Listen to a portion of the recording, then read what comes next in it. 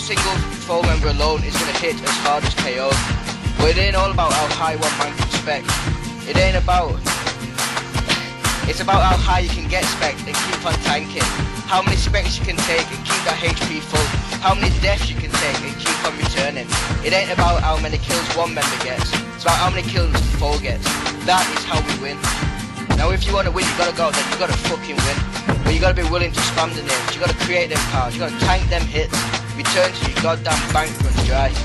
And let's not stop pointing fingers if we aren't winning, because it's not because of him or her or anybody. Cowards do that, fucking MM does that. That ain't you. You're better than that. You are full. Yesterday is today's memory, a memory of anticipation for this war, and tomorrow is today's dream.